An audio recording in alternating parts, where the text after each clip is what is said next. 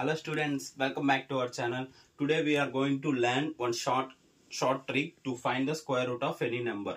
Before getting into the topic, you need to learn the perfect squares from 1 to 10. In the 5 squares you are supposed to remember 5 square. Okay, this is also shortcut will be there. Don't worry, I am going to teach you.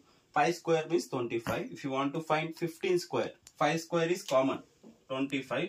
1 after number 2, 1 2 225. Again 25 square.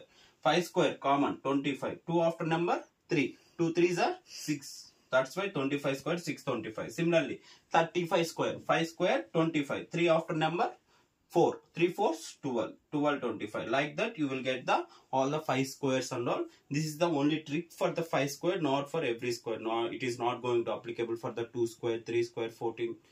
Those numbers are only for the 5 squares. This trick will be applicable. Now we are going to get into our topic, how to find the square root of any number.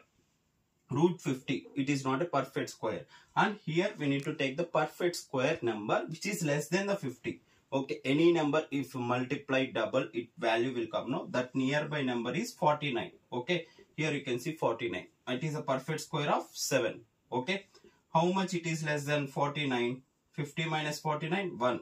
Now double this 7 number. 7 2s 14. Okay, it will become 7. 1 by 14 means 0.07. Approximately square root of 50 is 7.07. Similarly, square root of 2040. Okay, it is near to the 45 square means 45. How much it is less than? Means 15. 15 will be the numerator, and 45 double how much? 90. 15 ones 15 6. 45 plus 1 by 6 means 0. How much it will become? 10 means again 1. 4 means 40, it will become 6. How much? 45.16 square root of 2040, and find out for this one 3675. Find the square root of this number like this method, and please subscribe and comment in the section about the answer. Thank you. Please.